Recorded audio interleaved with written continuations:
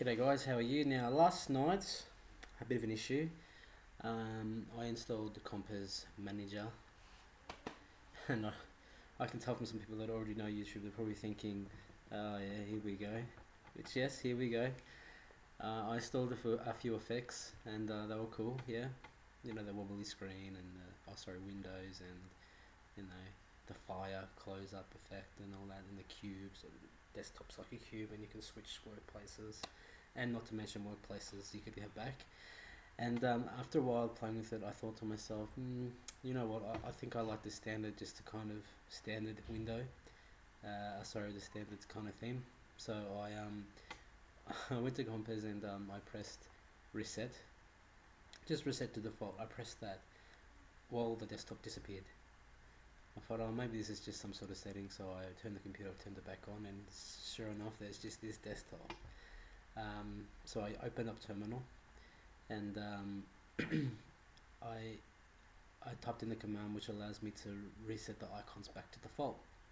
I did that, great, everything's back, fantastic, and I did the reset Compiz command, and everything was back a-okay. The icons on the side here, they were back to default, but that doesn't matter, I have my desktop back.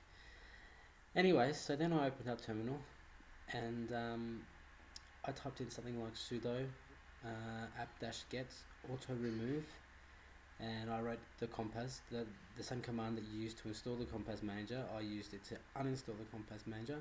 I did that and press enter, and yeah. And I'm reading the commands as it's doing it down, and it was saying things like removing Facebook accounts, and I thought, oh, Compiz must have some sort of Facebook accounts built into it. And so it was there. And then all of a sudden, like this part up here, this icon here, it was just a question mark. I thought, fuck, here we go.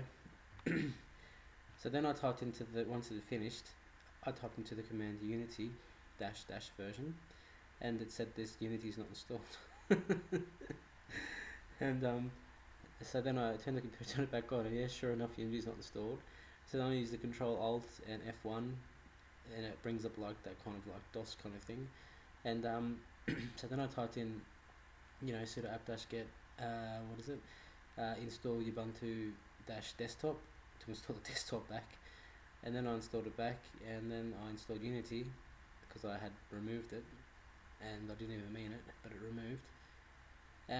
But like even after like doing those commands, it still didn't, like the desktop was still not the same.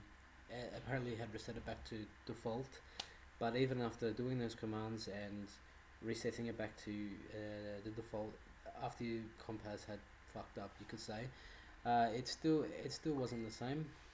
Oh, I got a message on Facebook. 1 minute. It still wasn't the same, you know. So who is this? Alright. It still wasn't the same, so I had to reinstall the desktop. Obviously I got the icons back and I was able to copy some of my data across, which was a nightmare. So I finished reinstalling the data, and here we go. So I guess do not use Compiz in, like I liked it, and look, honestly, if I didn't press it, like it must have been like a glitch or something when I pressed reset to defaults, because you would think reset to defaults would take it back to the options that you've clicked.